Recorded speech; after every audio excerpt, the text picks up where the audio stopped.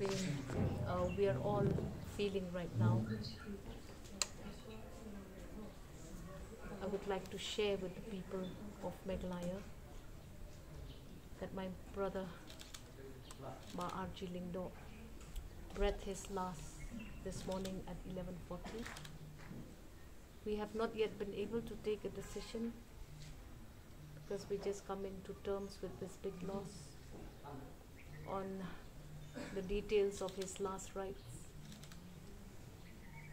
We will be having a family meeting as soon as my brother RG Lyngdoh arrives from his posting location.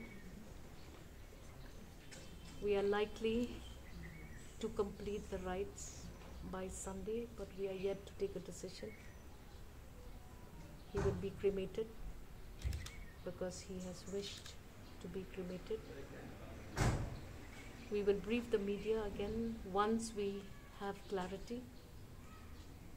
But at this point of time, we want to send out feelings of gratitude, feelings of love, of respect to all the people of the state who prayed for my brother since he fell ill on the 10th of July.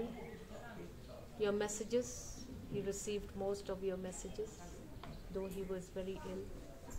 He replied to a lot of your messages also. But for those whom we could not reach out, thank you so much for always loving RG Lyngdoh. We will get back to you with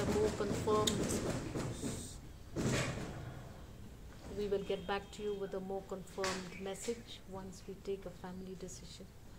Thank you so much.